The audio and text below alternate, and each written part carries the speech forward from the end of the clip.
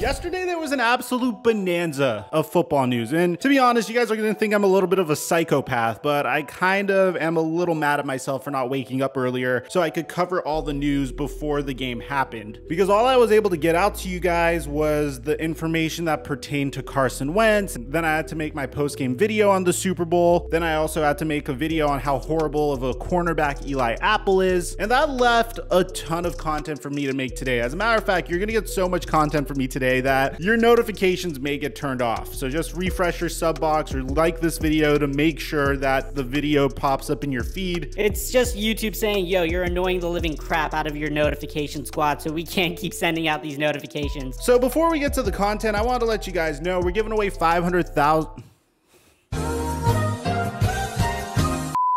We're giving away $500 to a subscriber that turns on our notifications on the channel when we hit 500K subscribers. We're also giving away a follower on our Instagram page, $500 as well. And now that we get all that out of the way, break!